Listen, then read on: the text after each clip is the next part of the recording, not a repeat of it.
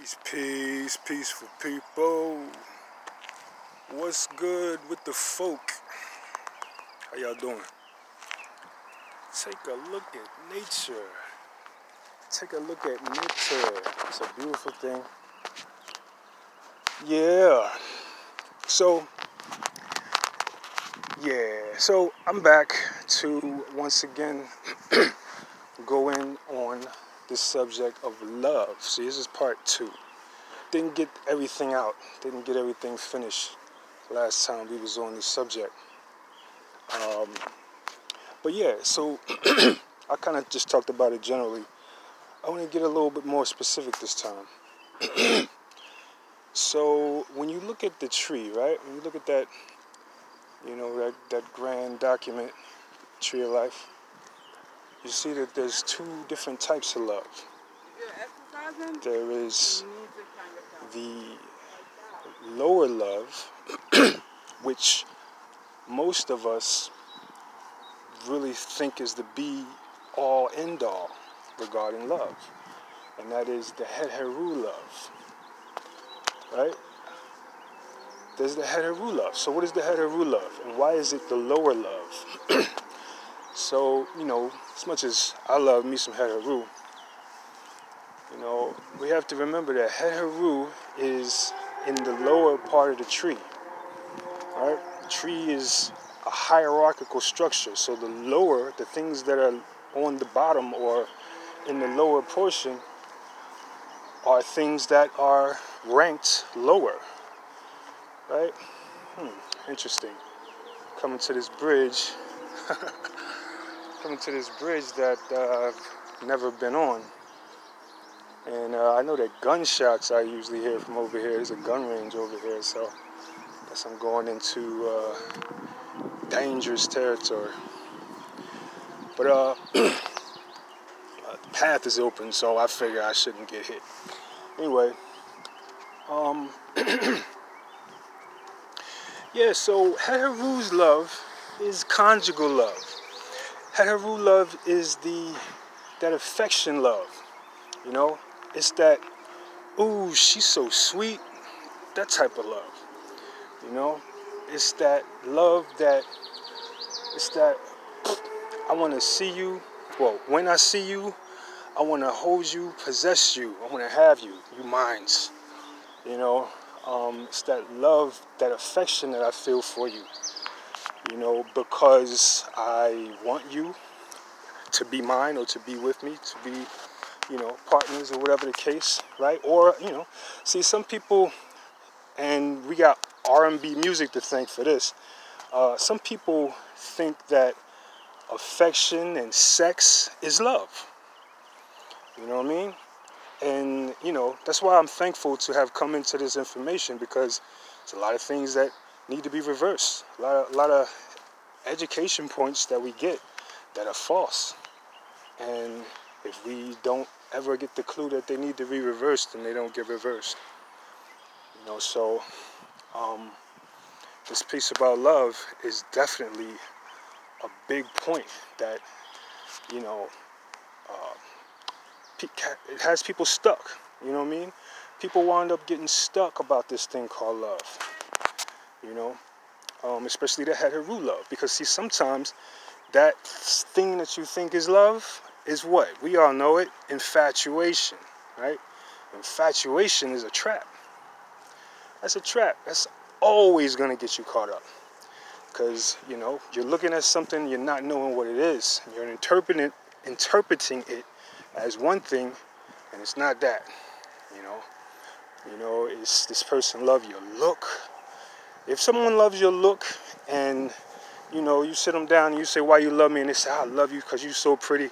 That's Neteru love. It's not real love. Or they say, because your sex is the bomb. That's not real love. Because you cook so nice all the time. That's not love. The cooking might be closer to something, but, that's not love. Yeah. And so, pardon me, I was eating my echinacea. Yeah, man.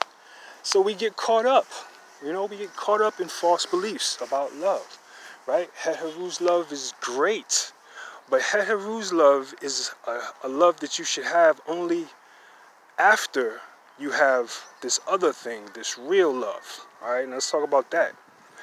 So, what is this thing called this real love that I'm talking about?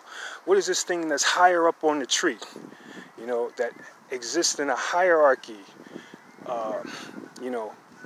on the tree, right? So this is the love at sphere 4, which is ma'at, right? The same, sphere which governs law, right? Governs true love, right?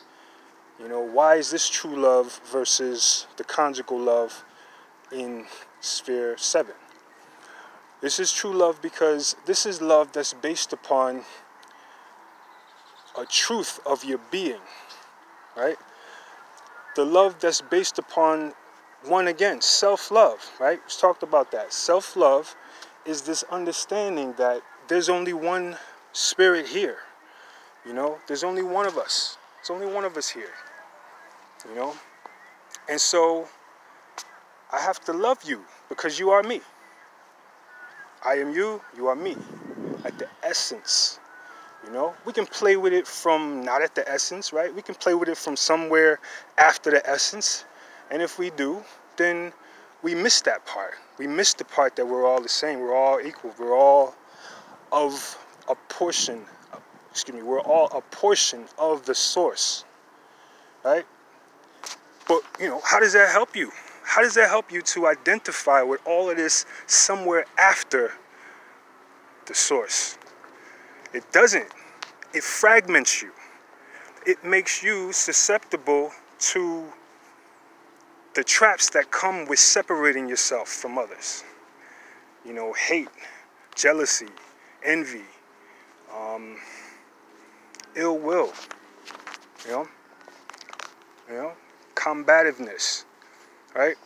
You can't identify with those things and identify self in others, right? So the goal is self-love. The goal is self-love because through self-love, I love you, right? Through the fact that, and then what does that look like? What does it look like when I self-love? I love self, and so love you.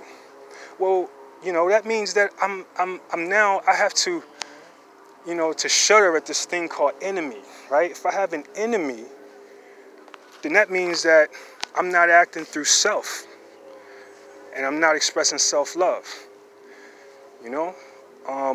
and that's hard to do. That's not something that I got mastered, but, I'm making strides, I'm making strides, you know what I'm saying? I know how to see my quote-unquote haters as little brothers and sisters. I can do that. I'm big enough to do that, I'm big enough to do that, so, So yeah, so self-love. I treat you well because I treat myself well. I don't cheat you because I wouldn't cheat me. And I understand that if I do cheat you, I'm cheating me. Why would I do that? I'm not stupid, I'm not goofy. There's a big old wall here. I wonder, do bullets smash into that thing? Definitely a gun range on the other side of this thing, y'all. Hopefully I don't get killed. Yeah, man, I got second readings. Let me turn around. Yeah, man, so it's about self-love. It's about loving self. Loving self so that you can love others. You can't love others if you don't love self, right? This is ma'at love. This is, I believe the Christians call this agape love, right? This is that real love, that love that, I think I used an example before, the two innocent, hate-free little kids who find each other on the playground. And, the one says, "You want one of my taffies?" You know what I mean? And the other says, Yeah, and they take the taffy and say, hey, have one of my crackers. And then they're sharing, right? These two elevated souls understand love, you know?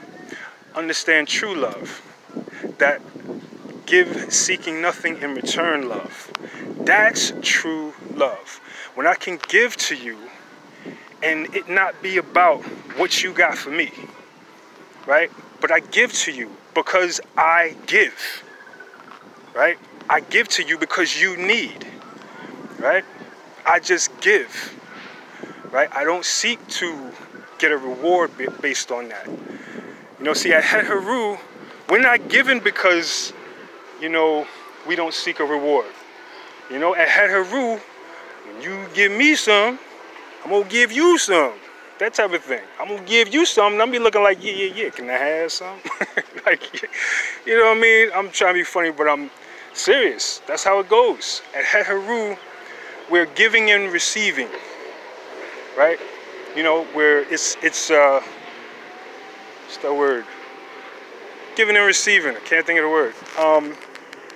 But that's what we're doing at Het Heru. At Het Heru, we're, you know, reciprocating with each other, you know. But at Ma'at, you know, we're just loving, right? We just throwing love out there.